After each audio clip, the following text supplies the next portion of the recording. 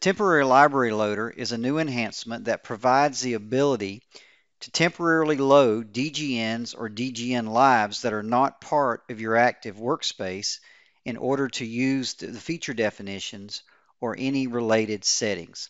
Let's take a look at how this works. The temporary library loader allows you to load a DGN or DGN library into your active session as if it was part of your workspace. So here, running in one of the delivered workspaces, we can see some of the available alignment options we have for rail and road alignments. I could go to my temporary library loader and load in a new file, such as a site definitions file, and we'll see that that site definitions file has now been loaded within my library list. So I can now use feature definitions out of that library. In this example, these site feature definitions.